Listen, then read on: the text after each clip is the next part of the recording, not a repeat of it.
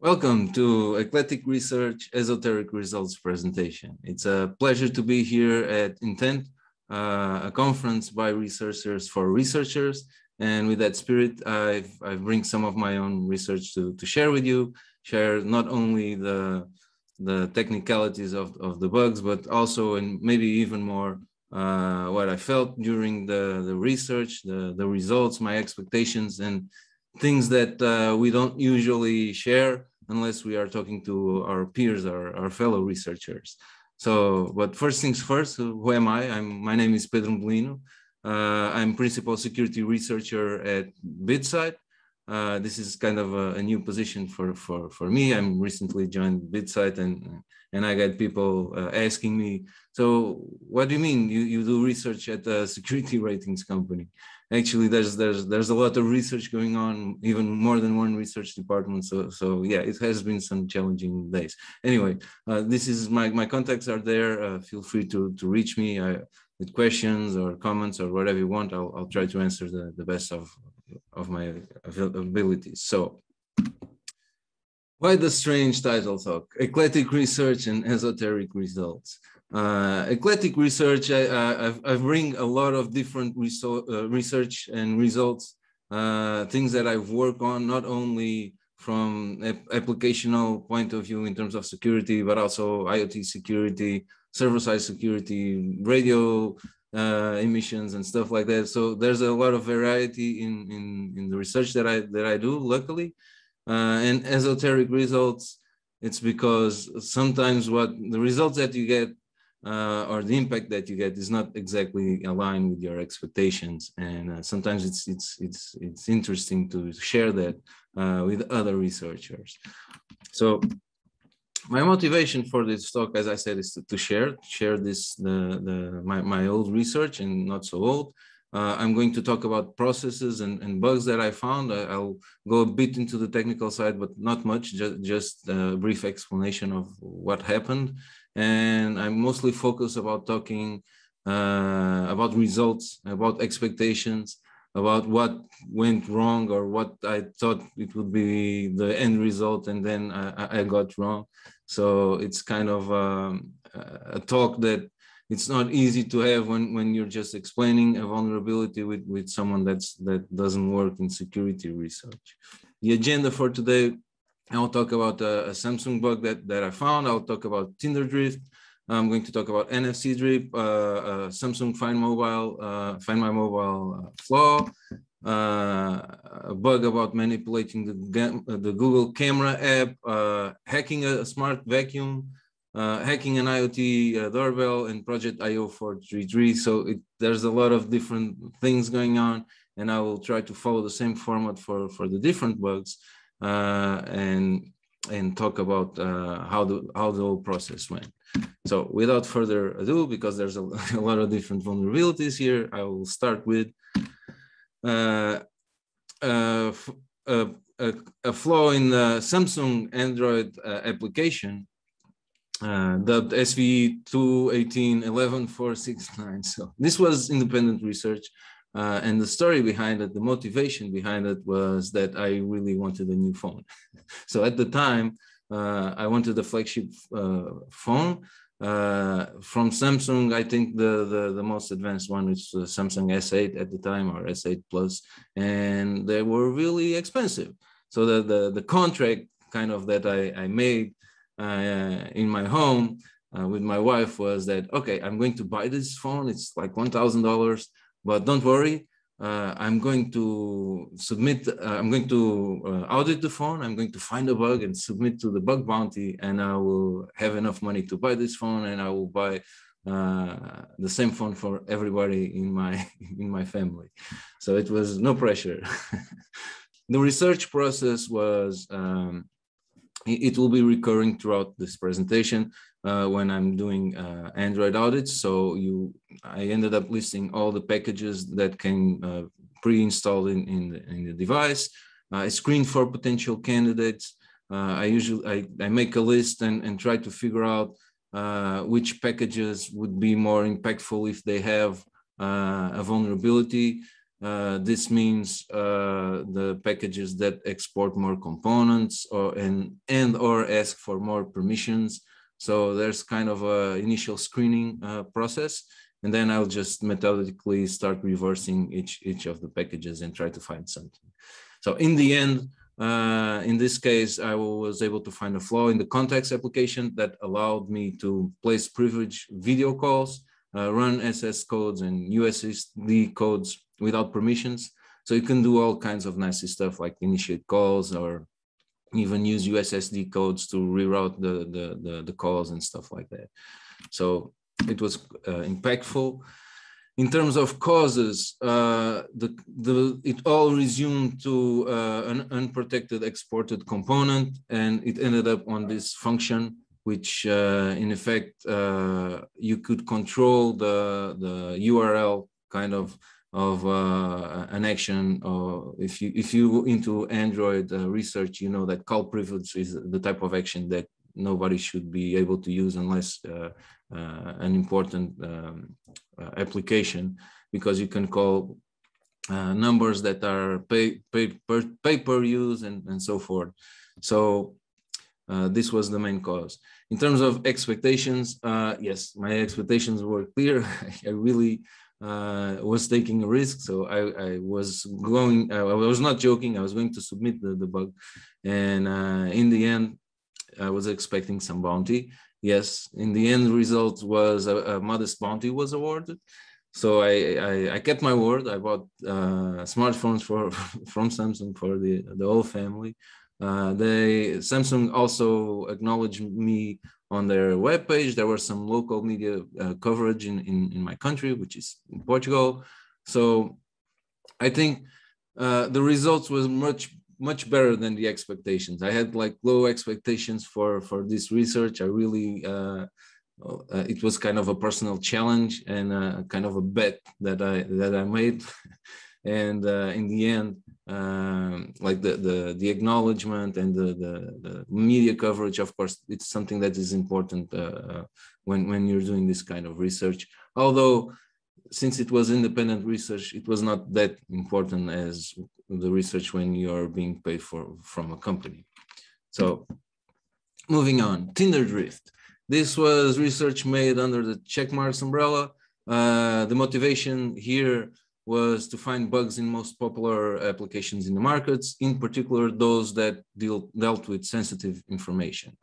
So there was a research process that initially involved trying to figure out which applications were being used by most users and cross-check that with the type of data that was being manipulated by those applications. Of course, Tinder and other dating apps appeared in the list, and it was one that I audited.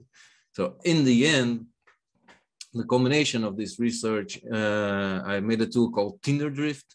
There are videos online if you want to search. Essentially, what the application did was analyze traffic, and it could replicate what the user of Tinder was doing on his mobile phone in real time. The causes for this were two minor, so to speak, bugs. So the image prefetcher in the application used standard HTTP. So the images were fetched in an unencrypted form. And the API calls to the Tinder servers had a predictable size according to the user actions. So if the user was swiping left or swiping right, the size of the packets were different. So these two minor things, when combined, if you are in a position to look at the traffic, like ISP provider or someone in your local Wi-Fi network, you can actually profile the user and see if they were swiping right or left or having a match. The only thing that you could not see was what he was typing on screen. So, but anyway, these were kind of two simple flaws. And the expectations was, okay, we're going to talk with Tinder. This is going to be an easy fix, kind of add an S to the HTTP. So yes, but no. So what happened was there was a lot of resistance to consider the image prefetcher vulnerability. And the reason was that all images are public, so anyone could actually fetch those images from the Tinder servers. So I understand the reason from the company side, but it took a while to explain that if you can actually join all of these factors together, besides there being small importance, when they are all together, the importance is much bigger than one isolated case. We did a video demonstrating the vulnerability, and the media picked it up, and it was kind of a media slaughter. And eventually a US senator got involved and actually wrote a letter to the company. And after this process, then the bug was recognized and fixed. In terms of expectations for myself, I didn't have like the expectations. Honestly, I was trying to find out a flaw, and it was hard because the Tinder app at the time was not, it was pretty well made. So I just find these minor breadcrumbs, and I was trying to put together an attack scenario that was meaningful. And so I didn't have a lot of expectations, and I certainly did not predict this stone wall while trying to fix the bug. Luckily, this was something that the media picked up, and I say luckily because this, of course, this gave media exposure. That's something as a researcher that sometimes you have to be aware of. But also there was some pressure to fix, and the fix was issued. NFC drip. This was also under the umbrella of checkmarks. I was not initially doing anything NFC related. I was actually auditing the Android operating system for another brand. And I noticed there was some functions related to NFC that you can actually bypass the Android permission model. So you can call those functions without specifically ask for permissions. And since I was always interested in out-of-band data exfiltration methods, I thought that maybe I can do something with it. And I was given green light, although it was a bit esoteric research also, that I was given green light to try and figure out what I could do with it. And so the research process changed from auditing an operating system to grabbing my SDR setup and trying to measure signals to see if I can, understand what's going on in terms of NFC radio signals. And in the end result was that I figured out that I could use the NFC radio of a device and then even of USB dongles more than the 4 centimeters or 20 centimeters max that they were designed for. I could actually use this as a system to exfiltrate data long range. And I'm talking long range from 10 meters to 100 meters, something that nobody thinks about when they're thinking about NFC. Now, the causes for this is that an NFC radio usually needs to emit some high pulse impulse for a passive tag to power up and respond, like your bank card, your ATM card.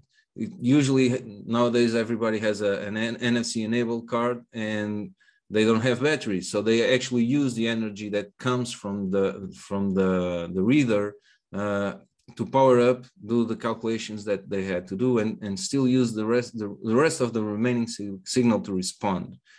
And in this way, what I did was, by abusing the way that I can configure the reader, like turning it kind of on and off, like let's imagine Morse code, but with NFC radio signals, you can turn it on and off. And in older versions of Android, you can use that without permissions.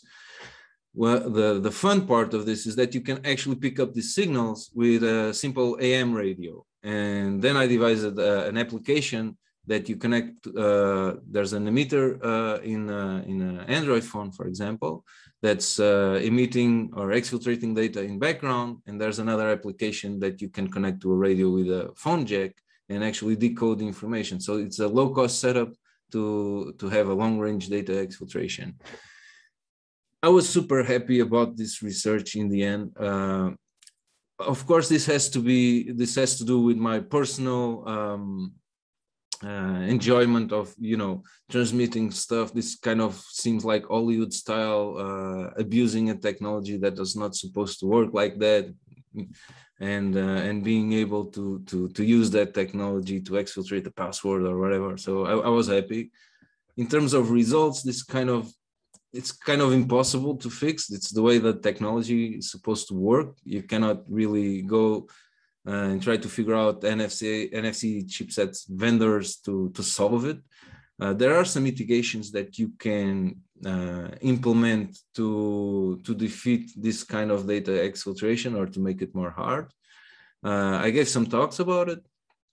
Some unidentified persons expressed their concerns, because if you think about air gap facilities where they use this kind of readers to open and close doors, for example, there are some challenges that were communicated to me in this regards. There were some modest media coverage. So I was really happy. I was said that, like all exfiltration things, they usually, that there's a piece, there's a story, and then the thing dies off. I would like to continue this research someday, but right now it's in the back shelf over there. Next, Find My Mobile application. This was a Char 49 research, sponsored research. The idea here was that I had some notes when I started to hack into the Samsung S8 device. I had some notes, and a lot of things I wasn't able to explore. I had no time to explore, so I just I kept them, and they were like under the hood, so to speak. And Char 49 reached out and helped me grab this research and revive it again. So the research process is kind of the same as auditing Android operating systems, but I had some findings. So I was interested in leverage the previous findings that I had. One of those findings was related to the Find My Mobile application. In the end, the impact of this research enables an attacker to complete control the Find My Mobile application, which allows to locate the mobile phone, grab SMSs. You can do remote locks, you can do remote wipes and completely factory reset the phone. So it's kind of a nightmare scenario. And there was another related flaw, but server side, that would allow an unauthenticated attacker to completely disable the Find My Mobile infrastructure worldwide. So it was pretty cool. But related to this flaw in particular in the Find My Mobile application, the causes were a complex chain of 4 different vulnerabilities. It all started with you being able to write a particular file to the SD card, which is a pretty standard permission to ask access to the external storage. And if you were able to write this file, then you are able to change the API endpoints that the Find My Mobile application was using. And then you can position yourself like a man in the middle between the Find My Mobile application and the backend servers. Then there were some flaws in the way that the communication was made with the backend servers, that you can actually change the messages on the fly, and you can tell the Find My Mobile application, like, okay, there's this action that you need to do that was requested by the user, and you need to execute. So you can like remotely control the Find My Mobile application. So I was very satisfied to reach. This was a kind of a complicated research. Each of these 4 vulnerabilities were very unsuspected in a way that alone they don't have a lot of impact. And I was thinking about a nice bounty and so forth. And in the end, Samsung was quite fast to respond. They have an awesome security team. You just there's the persons on the other side. They know what you're talking about. They are easy to deal, and you can communicate easily. They issue a fix pretty fast for some of the stuff. Others vulnerabilities were more complicated, but in the end, for this particular vulnerability, a 10K bounty was issued, which was okay. There was no public acknowledgement at this time. but there was some medium high media coverage like Forbes, Security Week, Hacker News, and so forth. So it was a bit aligned with my expectations. I think a bit aligned also with my company's expectations at the time, Share 49. So overall, it was good. Although I must admit, I was thinking about a bigger bounty, but it's not always about the bounty. Now, continue. Google Camera. Now, this was a checkmarks research. It follows the same line as auditing mobile devices or smartphones. In this case, it was Google Pixel 2 and 3. So the idea here was to increase the security awareness and best practices amongst mobile phone providers. So grab a bunch of different devices and figure out the pre-installed packages and what default vulnerabilities, so to speak, come with the different brands of phones. In this case, it was a Google Pixel 3. The research process it's the same as I talked about when dealing with phones. And in the end, the result was that an attacker could manipulate the Google Camera app to spy on the user. It could make the Google Camera app start to take photos or videos or even record the phone calls, because if you record the video while you're talking on the phone, usually you can also hear the voice on the other side. You can grab the GPS tags from the photos and so forth. And one interesting thing is that you could do all of this even if the screen was off, even if the phone was locked without the user needed to unlock or put the pin or whatever. So this is quite interesting.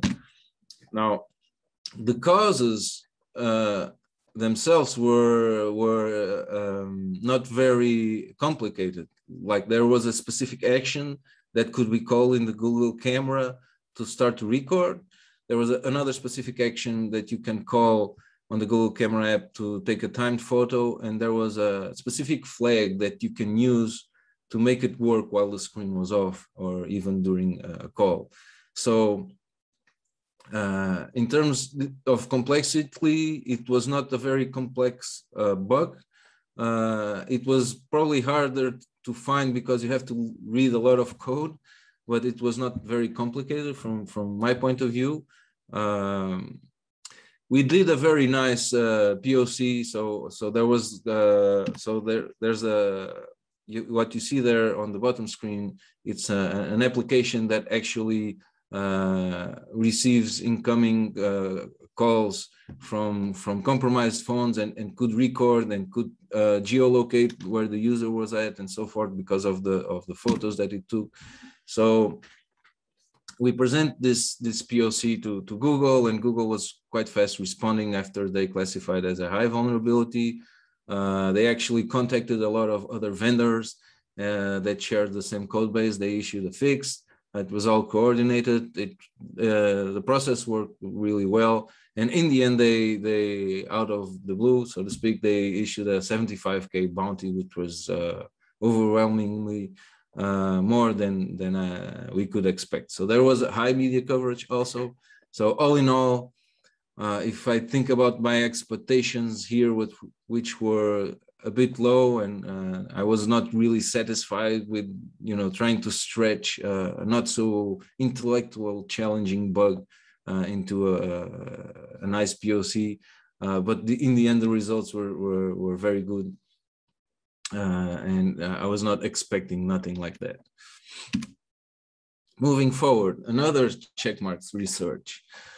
IoT devices. So we were looking into several IoT devices, in particular those would have cameras and sensors. So in this case, it was a Trifo Iron Pie. It was a vacuum cleaner that actually had a camera, and you can connect to it and see if there's like burglars in your house. It was sold like a security. You can vacuum your floor and have a security solution all in one. The idea here was to increase security awareness and best practices amongst IoT providers. And we as researchers, when we think about any IoT device which has a camera, we start to, wonder what could possibly go wrong if you connect a random camera to the internet. So the research process here for IoT, my research process is a bit different. you can dive into very different aspects of security. So usually an IoT device comes with a companion app or a website that you can access. So you get to look into the mobile application. You get to look at the backend servers, so you can see the communications between the mobile application and servers, the hardware and the servers. And if you want, you could go deep and look at the hardware itself.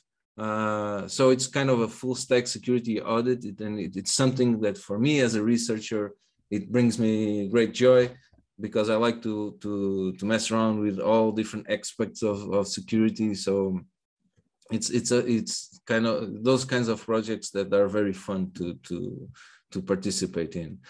So in the end, in terms of results, I was able to man in the middle the application update process, and also connect to the video feeds of any vacuum device in the world. Let's say there's, the manufacturers are testing the robot at the factory, and you could connect there and see the guys building the robot. I'm not saying we did that, we didn't, but in theory that would be possible, for example. So, and in terms of hardware itself, it was possible to route the vacuum via an USB cable. So there are many different vulnerabilities here, and so there are many causes. For the application itself, there was a custom upgrade procedure in the Android application. They weren't using the Android store or the standard process of updates. They were just contacting a server in China and downloading an APK via HTTP. So it was easy to intercept the request and substitute the APK for your own. There were misconfigurations in the MQTT servers that allowed you to subscribe to the channels and see all vacuums. And although the encryption between the vacuums and the MQTT servers was encrypted, when I was able to get the firmware from the vacuum, I was able to reverse the encryption process. And from then, you can access every device in the world. You can control it. You can access the video feed. So it's kind of a worst case scenario here. In terms of expectations, this is kind of not Google or not Samsung, so you don't expect it to be very visible. You don't expect there will be any bounty involved or whatever. But in terms of research, for me, it was highly satisfactory, because I really enjoy doing all those different areas of security and see how everything connects. So this hacking into an IoT device usually gives you the opportunity to get your hands on all of those different kinds of security. So in terms of results, the vendor was contacted multiple times, and up to this day there was no response. So there was nothing we can do there. Eventually, after 1 year or so, we published an article with some details, not all, because we don't have any interest in damaging the brand, but we just wanted to alert persons and show our work. Next in line, a smart doorbell under the umbrella of CyberD Lab research. It's kind of the same, because it's an IoT device and has a camera. In this case, it's a doorbell. And we were looking into all devices that claim to have smart or machine learning or artificial intelligence features, and this camera was one of them. The research process is kind of the same. It's the full stack security audit, so to speak. And in the end, I was able to install rogue firmware into the device via man-in-the-middle attack. It was possible to access the snapshots, the regular snapshots that the camera takes of any user in the world. And this camera in particular stores videos in the camera itself when someone rings the bell, and it uses military grade encryption. So when we hear the word military grade encryption, So what happened was that it's actually the encryption was well done, but had some flaws that we'll get into it. And you can get root access into the camera by connecting a special wire. So again, many vulnerabilities, different causes. The firmware flash was because of the failed certificate validation, which is something that you see throughout the IoT landscape. It's quite worrisome. The ability to access any snapshot from any camera was because it was a server-side issue. It was kind of a pet traversal that you can do on the serial number of the device. It kind of reminds you of the recent Apache vulnerability. The video log decryption was interesting because when the camera generates a video or records a video of whoever rings the bell, it actually generates a key and encrypts the video and sends the key back to the server and deletes the key. So in principle, everything is okay because the keys, if someone steals the device, they cannot decrypt the videos because there's no key on the device itself. Unfortunately, the way the key is generated is based on the current timestamp, which is actually part of the file name. So you only need the file and the file name to derive the key and decrypt the video logs. So that was unfortunate. Also, if you look at those underlined red, there were 6 exposed pins on the back. Access the back of the camera was really simple. You just need a paper clip and you can just take it out. And if you access those pins, you can I actually produce a special cable that just maps out those pins to a USB OTG breakout, and you can flash the firmware on the cable on the camera with a special procedure. So again, this is not a very well known brand. The expectations on those regards were not high. But again, I had a blast as a researcher. These are the projects that really allow you to go deep into all areas of security. Again, the vendor was contacted multiple times. There were no replies. There was some media fuzz about it, and then the issue died there. Moving forward, last but not least, project IO433. So the motivation for this project is a bit different. This is an independent research also. And I lost my garage door remote. Okay. And if you look back at the things that I got here, I got a lot of electronics and a lot of stuff. And I was like, okay, I'm not going to buy a new remote. I'm going to make one. I'm pretty sure I can make one. I have some 433 megahertz modules, and I'm just figure out how this works, and I'm going to make my own remote. So the research process here was I grabbed my SDR material. I still had one working remote. So I was trying to measure the signal and see if I can make just a copier. So I'll just replay the signal and open the gate. And there were some issues there because sometimes that worked, sometimes that didn't work. I was not figuring out, I was moving too fast in my research because I just wanted a quick solution. And I had to go back and investigate a bit about my particular remote, and it used rolling codes. So it was not easy to hack into, and I have to go back to the start and try to figure out if I could break the rolling codes. So in the end, the implications was that I was able to make a remote, and I'll explain why. Because the rolling code in this particular brand is not really rolling. It's just don't repeat the last signal. So if you just send out a random signal to the right address, the door will open as long as it was the same as the last one. So the expectations here was just to produce a remote for myself. But then I started to think, okay, I really would, it would be handy if I had a device that can listen just for 433 traffic, and I can join some of the modules, hardware modules that I have to do that. And that's how IO433 was born. It's an open source software and hardware project. You just need like 2 components and connect some wires, and you have a system that you can monitor, sniff, copy, replay, and analyze most of amplitude shift keying signals so far. But there's no reason for it not to be programmed to support like frequency shifting and others. It's something that I really enjoy doing.